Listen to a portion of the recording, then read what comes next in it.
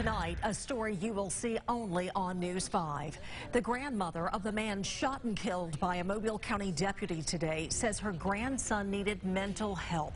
She says her grandson, Bernie Wade Johnson Jr., would steal as a way to go to jail so he could have a place to sleep and try to get help.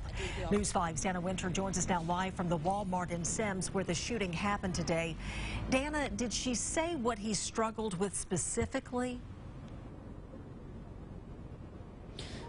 Roseanne, she said his whole family said that he had paranoid schizophrenia, and they tried to get him help well before today when he came here to the Walmart.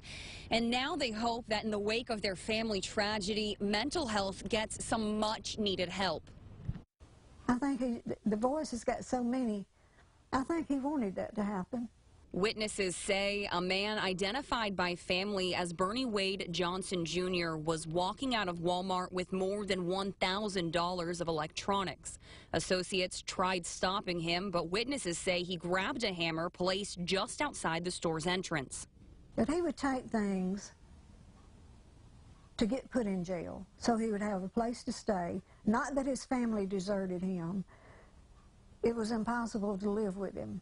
His grandmother, Rosalie Johnson, says she tried getting him help for his paranoid schizophrenia. I don't understand why they didn't do more for him. 3 times they kept him a week and let him go.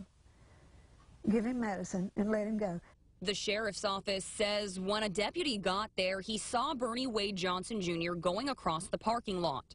Paul Birch with the sheriff's office says Johnson Jr. threatened the deputy. The deputy tried talking Johnson Jr. down, but instead, Johnson Jr. tried attacking the deputy with a claw hammer.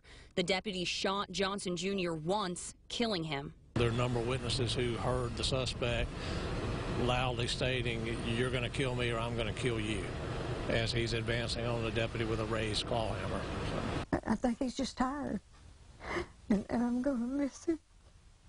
I'm sorry. But I'm going to miss him. Johnson Jr.'s grandma hopes bringing attention to her grandson's struggles gets lawmakers to address mental health. What's the government thinking? These are people, and they need help, and sometimes the family cannot help them.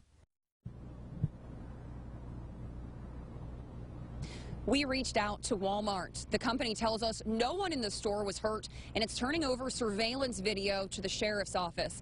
And the sheriff's office tells News 5 because a deputy was involved, there will be an internal investigation. Reporting live tonight in Semmes, I'm Dana Winter for WKRG News 5.